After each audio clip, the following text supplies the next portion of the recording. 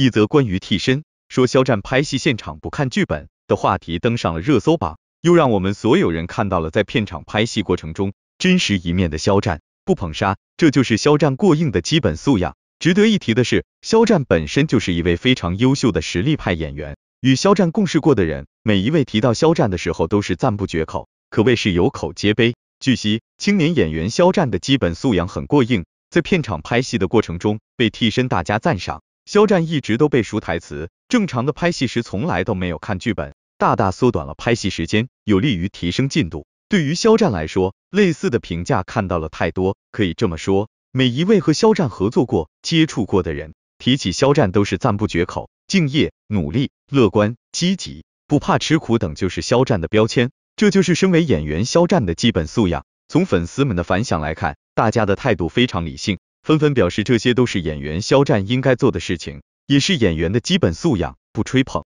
也不会妄自菲薄。然而，很多所谓的演员都被前辈批评，连最基本的台词都记不下来，追求快节奏必然会自食恶果。总之，祝福肖战，希望肖战继续保持用自己的真心和努力的态度，为观众带来更多的好作品。肖战是实力派演员，也是正能量偶像，值得信赖和大力支持。哪怕未来的路充满着艰难险阻，肖战和小飞侠必然可以携手并进，一起克服困难。相较于9成行时的5号病人，肖战在深圳演出的角色塑造能力已经越来越完美。在观众发布的回购中，许多人注意到肖战扮演的病人5随着剧情的发展而大汗淋漓，在舞台上他成为了一个了不起的、不可思议的角色。如《梦之梦》节目开播1年后，肖战的演技成就突飞猛进，如此出色的工作能力让人不得不感叹，比起肖战的敬业精神，他的称赞不虚此行。他的能力是如何在这么短的时间内提升如此之多的？如《梦之梦》在深圳站演出结束后，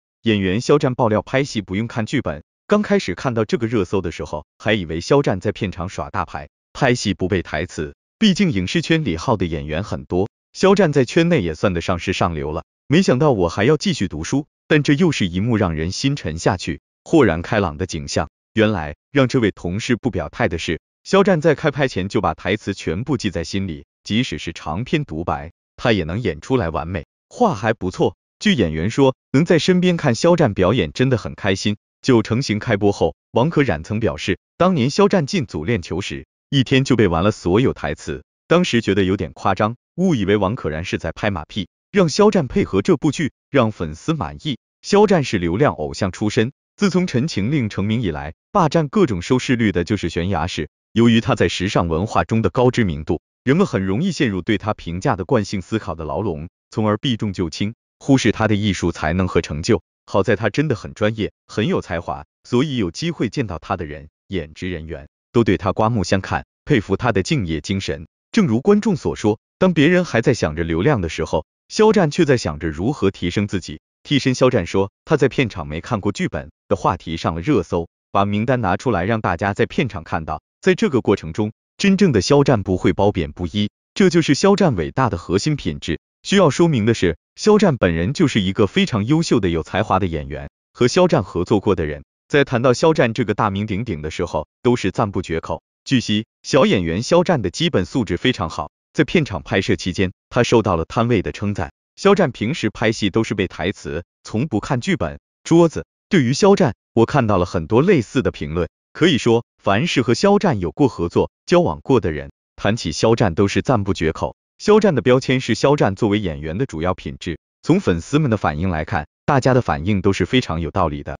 都是肖战演员应该做的，说是演员最主要的素质。然而，很多所谓的演员却被前辈们诟病为连最简单的台词都记不住，追求速度必然导致灾难性的后果。总而言之，祝福肖战，希望肖战继续用自己的真诚和努力，为观众带来更多好的作品。肖战是实力派演员，也是正能量偶像，值得信赖和大力支持。尽管前路充满艰难险阻，但肖战和小飞侠一定会携手共克时艰。距离肖战在2023年因为《陈情令》而爆发，已经快5年了。虽然这5年间经历了无数起起落落，但肖战的气势始终无人能及。但也有人说，是《陈情令》的血太浓，才造就了今天的肖战。我只想说，一部经典的剧可以历久弥新，但是一个演员要想保持巅峰人气，就必须要努力工作，拿出优秀的作品。《陈情令》是一部奇幻之作，肖战饰演的魏无羡是这部剧的灵魂人物。由于他生动活泼的表现，可以说从2023年到现在，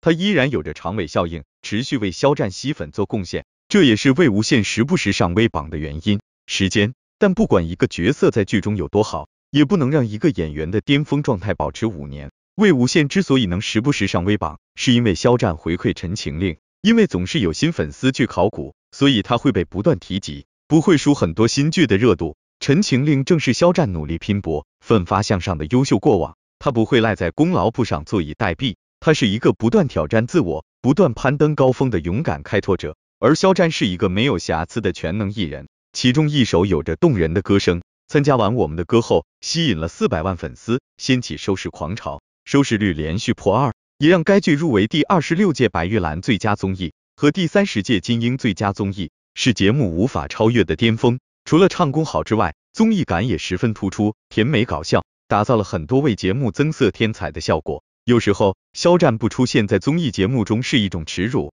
毕竟他是一个如此可爱的灵魂。但是相信肖战的选择，既然决定要做一个好演员，那就全力以赴吧。这几年，肖战一共播了4部大作，数量不多，但每一部都是有效的播出，每一部都吸引了粉丝，每一部都取得了不错的成绩，这也是肖战人气居高不下的原因之一。这也是肖战能反哺就做的原因，而肖战的拥趸远不止于此，可以说粉丝太多了，他什么都吸粉。这几年，他的状态一直很好，不断攀上新的高度。他演的剧、拍的企划、他的采访、他的 Vlog 等等，一出场就惊艳，一出场就圈粉。如果说当初肖战只是在娱乐圈走红，那么现在的肖战已经打破界限，跨界走向世界，在多个维度上取得了成功，越来越成为巨星。近日，肖战的身影出现在 YSL 年会的剧目上，他一出现，挺拔的身姿，英俊的面容，哪怕背景噪音再大，他也能清晰的听到哇哦的声音，巨星效应简直不要太强。说实话，肖战出现在各个品牌的年会上并不少见，肖战出现在各个品牌的财报上也不算稀奇，但要成为这样的代言人，无论是数量、性能还是实力，肖战都堪称家庭娱乐第一。肖战远不是一个陈情令可以概括的，他站得高，走得远。肖战在2019年因出演《陈情令》而大火，如今已过去了将近5年，即便这5年经历了种种考验，但肖战的人气始终是攀升不减得稳 ，steps 至巅峰，与其他演员相比也显得无与伦比。有人说，肖战之所以能如此红火，是因为《陈情令》这部作品的流量够大，这样的说法实在是荒谬，完全是出于偏见和无知。无论如何，一个演员要想一直保持炽热的人气，必须不断努力，创造优秀的作品。《陈情令》虽然是一部非常优秀的作品，但肖战所扮演的魏无羡却是这部剧的灵魂。正是因为他饰演角色的生动展现，肖战的人气才能一直保持下去，甚至在现在的一些榜单上仍然有惊人的表现。但任何一部作品，即便再好，也绝不可能让一个演员一直停留在高位5年。之所以魏无羡时不时的登顶榜单，反而是由肖战回馈给了《陈情令》，因为不断有新粉丝的涌入，以前的作品才会不断被提起，才会保持如此惊人的人气。这也正是肖战相较于其他新剧热度仍旧不减的原因。肖战的优秀表现并不仅仅停留在《陈情令》上，他不会沉湎于经典而止步不前，而是一位敢于挑战自我的勇敢开拓者。肖战是一位全方位无短板的艺人，首先是他那令人陶醉的歌声，参加过我们的歌之后，粉丝数量狂飙至400万，引发了一股收视热潮，收视率连续破2，也为该节目入围了26届白玉兰最佳综艺节目和30届金鹰最佳综艺等奖项，成为该节目无法超越的高峰。除了音乐才华，肖战在综艺感方面也非常出色，既可爱又有趣，创造了很多令人捧腹的笑料，为节目注入了色彩和生气。虽然有时候我们会觉得有点遗憾，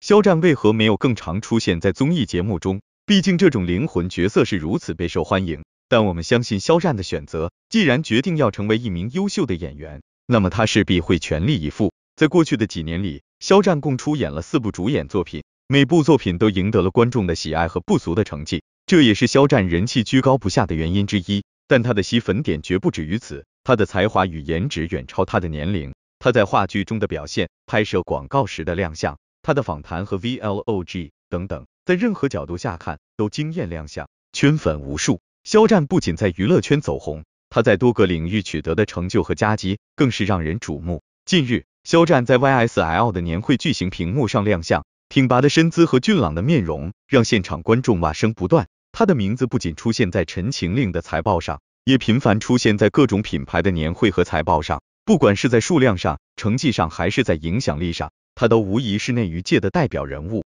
肖战也远不是一个演员所能概括的，他已站得很高，走得很远了。内娱界的华而不实的花招还真不少，但是这个世界并没有什么事情能让一个人一劳永逸，只有不断努力学习和进步，才能在时代潮流中挺立并创造出宏图伟业。肖战之所以能取得目前的辉煌，正是因为他永不止步，永远向前。肖战今日活动造型